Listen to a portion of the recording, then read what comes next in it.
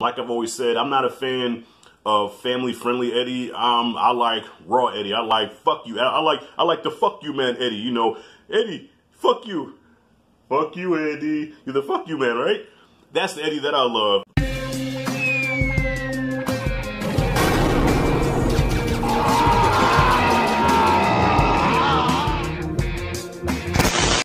I feel tired as hell, y'all. I just worked out this morning, and I'm getting my body used to working out in the morning, trying to try something different here, because usually I work out at night, but I'm not seeing the results that I want, so I'm trying to work out in the mornings now, and I feel like my body's in fat burning mode, because I'm like sweating like a motherfucker.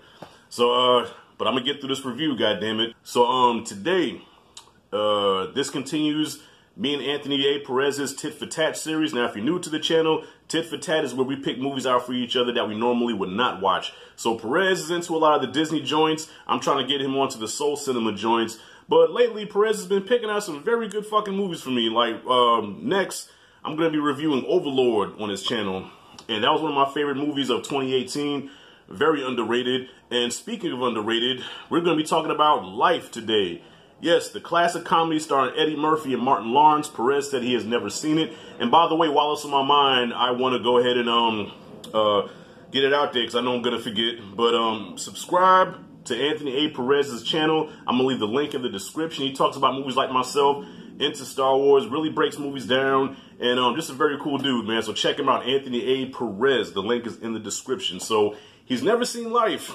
And I think this movie is very underrated, y'all. This is one of Eddie's most underrated movies. You know, you think of Eddie, of course, most people say Trading Places, Beverly Hills Cop, Coming to America, The Nutty Professor, but Life is not really mentioned that much. And it's so funny, I was reading a little bit of trivia on this movie, and this was Eddie's last R-rated movie up until Dolomite Is My Name. So Life came out in '99, Dolomite came out in 2019. So you're talking about a 20-year span of no rated R movies, and in my personal opinion, I think Eddie is his best when he's in R-rated stuff where he could just be raw, no pun intended, and just be Eddie. You know what I'm saying? Like, okay, as far as the PG-13 joints go, okay, Nutty Professor and probably, what's another PG-13 joint that was pretty good at his, Nutty Professor is probably all I can think of as far as PG-13, but R is where Eddie is at home. You know, damn Daddy Daycare and all that, okay? Let's get the Eddie that we know and love, and that's the Eddie that we get in this movie, you know, slick talking, very quick on his feet, you know what I'm saying?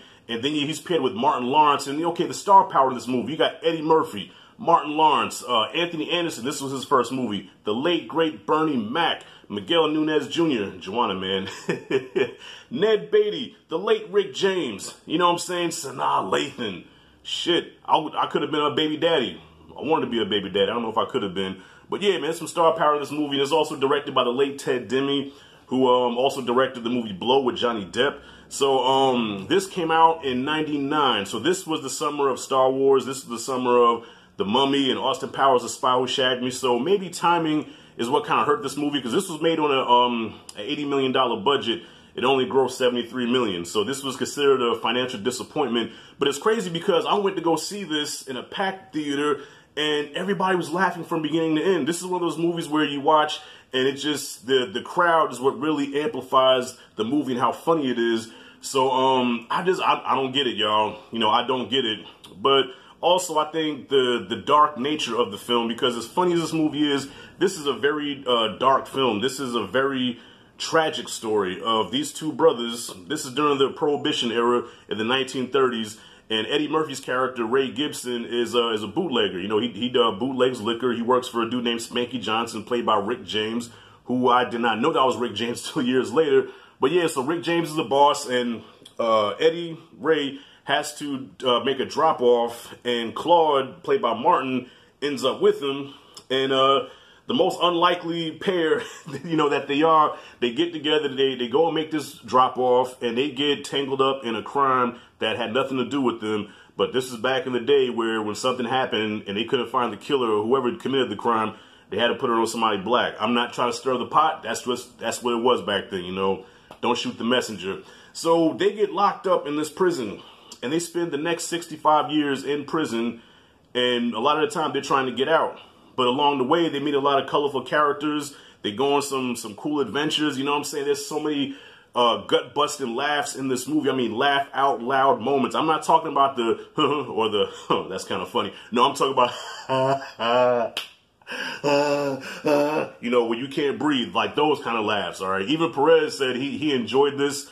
You know what I'm saying? I know Perez, I'm throwing all these black movies at you. I know some of them you're like, bro, I don't get this. And I understand, you know, this is why I'm introducing them to you. But you did say you had a good time with this. But one of the criticisms that I believe you had was that the lingo, the talk, okay? You was like, okay, this is a period piece based in the 30s, but yet they're talking like it's the 90s. And, okay, with the comedy, you got to let that pass, okay? Like, just like Harlem Nights. Have you ever seen Harlem Nights back in the day? Harlem Nights took place around the same time, but they were talking like they were in the 80s, you know. It can get a pass. It's a fucking comedy. You know, what are you going to do? Before I get into my final thoughts about this movie, I'm going to pass the mic to Perez. The floor is yours, homie. What did you think about life?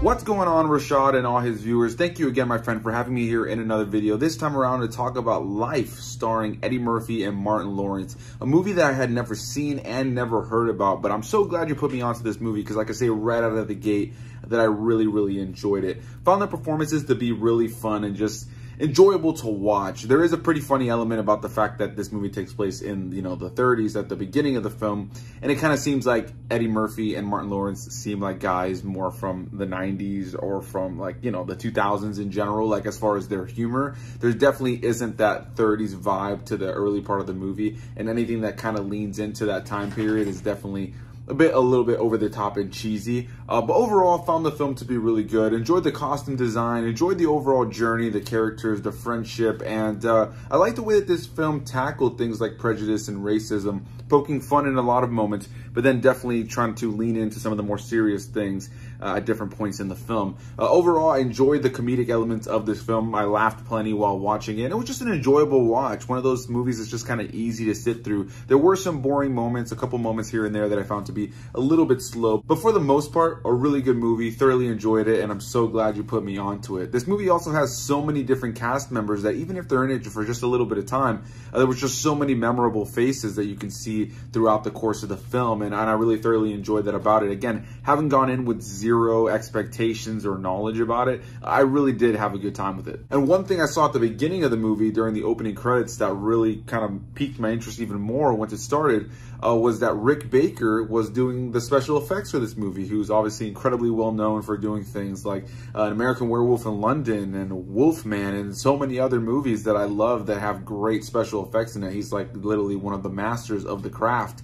And so to be able to see him in this movie do really great makeup, you know, like the aging effects that we get throughout the course of the film are really believable. And I highly have to praise Rick Baker and anybody who was involved in the special effects team because it's definitely great.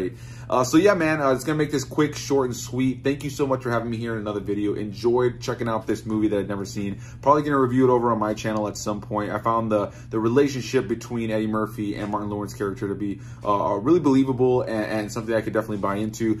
There is a portion earlier in the film where they kind of skip through years, and at one point they're still young, they still look the exact same, and they say that like 12 years has passed, and I was kind of not buying it then, but then we get more of those time gaps later on, and being able to see them age and kind of the humor around it, I thought it was all handled really well. And it's a movie that ends with a smile, you know what I mean? It's had a good time throughout. I smiled throughout, I laughed throughout. I was a little bored at certain moments, but for the most part, I would say that this is definitely a 2 thumbs up movie. So thank you for having me check out this movie, my friend, and I can't wait to hear the rest of your thoughts.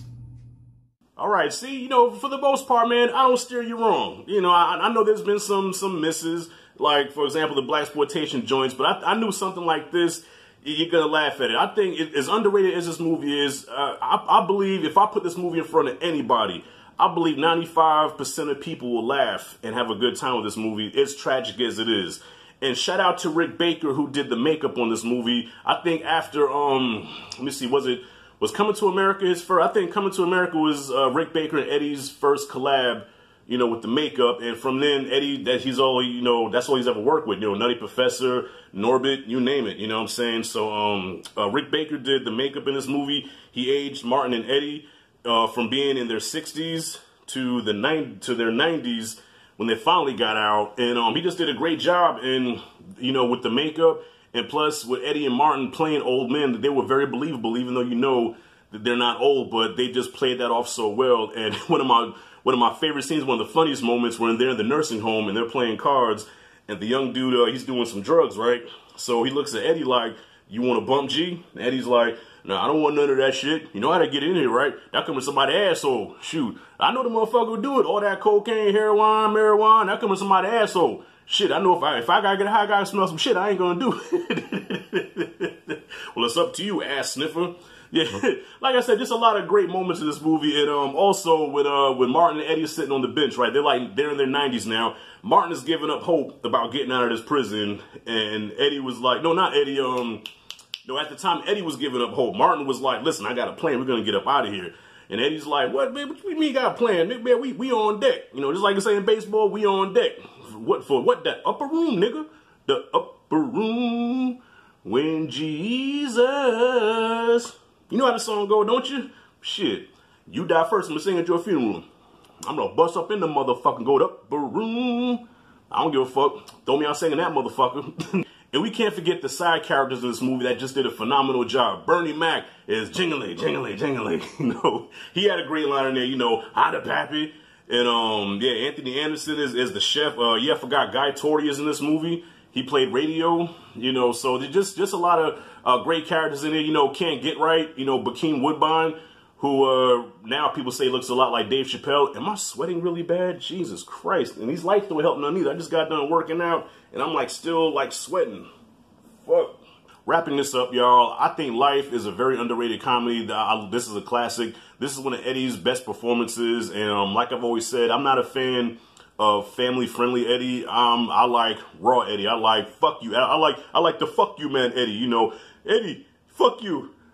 Fuck you, Eddie. You're the fuck you man, right? That's the Eddie that I love. And Perez, you know, Perez is younger than me, so Perez grew up on, you know, the daddy daycares and the haunted mansion, which he had me watch. So he's more into that kind of Eddie, and that's cool, you know. Each generation has their different version of Eddie. I grew up on foul mouth Eddie. That's the reason I got a potty mouth to this day, because of Eddie and Richard Pryor.